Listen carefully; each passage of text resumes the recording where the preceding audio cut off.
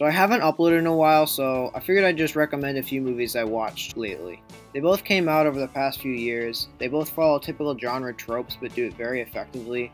They both star young adult casts, they're both available on Netflix, and they're both really good. So let's just jump right into it, starting with Sing Street. Sing Street proves to me that a movie can be filled to the brim with cliches and still be effective. I mean, there's a reason why cliches exist after all. It's because at one point they actually worked. And Sing Street is borrowing from movies you've seen before, there's no doubt about it. But this movie doesn't use cliches as a shortcut, it uses them because that's just what works best for the movie. Sing Street's a movie about a kid who transfers into a really shitty new school, and he wants to get a girl, so he starts a band. And if I told you only that, you'd probably assume it's just a shitty Disney Channel movie or something. But this movie isn't that. Yes, it does some of the things you would expect a coming-of-age comedy would, but these characters are so genuine that it feels like the camera is just following them and they're doing what comes naturally. While a few characters do simply serve as placeholders, it almost doesn't matter because the movie shifts that focus towards main characters. All of the major characters have arcs, and none of them stay the same throughout the film. Even the quote-unquote placeholder characters still have some personality to them compared to a lot of other movies I've seen. The acting is great across the board, the cinematography is consistent, and the music's actually really cool. I love how the music that the band makes evolves throughout the film based on how the characters are feeling. That makes sense within the film itself, and it simultaneously punctuates emotional moments for the viewers. Despite my praise, I have some issues with this film. Oftentimes the music doesn't match what the characters are playing. There's also one scene towards the end of the film where the CGI is horrendous. Also, I feel like a solid half hour at least could have been added to this movie for more character development. This would have made the pacing a tad slower, but I do think it would pay off overall because it would make the film more suspenseful in moments of conflict and a bit more emotional when drastic things happen. My biggest issue with this film, however, is that there are some subplots that are either dropped completely like halfway through the movie or just solved in a half-assed manner. These subplots weren't unnecessary, but they should have been concluded rather than just conveniently solved randomly. Still though, this movie had very memorable characters and some genuine emotion, and is well worth your time. Definitely do check it out.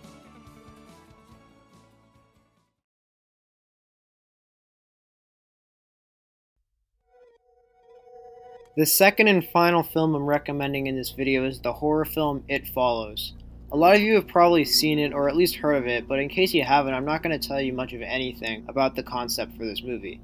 Don't even watch the trailer for this movie, just go on Netflix and watch it, especially if you like horror movies, because if you're a horror movie fan, this is a must-see. The execution of the film's concept does such a good job making you feel paranoid for the characters throughout the entire film, and even after the movie ends, you still feel kind of paranoid. The soundtrack by Disaster Piece aids in the film's suspense so well. It's very synth-heavy and sounds quite a bit like an old 80s horror film soundtrack, but it isn't like that solely to pay homage. The soundtrack just works so well with the movie on its own, and the fact that it sounds like a classic horror movie score is just a bonus, really. The way this movie is framed is also incredibly effective. I love how the camera pans so often throughout the movie because you don't know what exactly it's going to pan towards. It even pans towards nothing on occasion just to fuck with you. Also, the film does a great job being vague, which will help aid in giving you the lasting paranoia after the movie ends. You don't know exactly where the film takes place.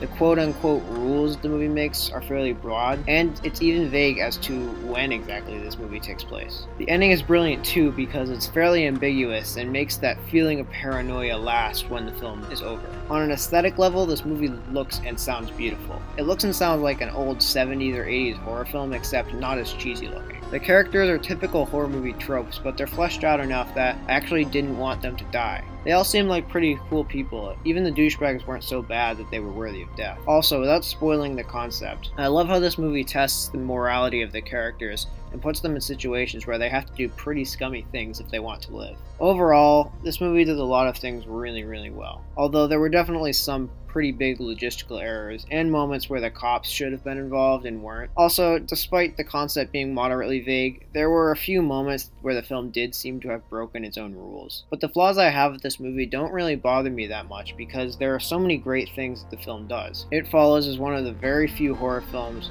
that scared me both while I was watching it and after it was over. So because of that, I can't recommend it enough, especially if you like horror movies.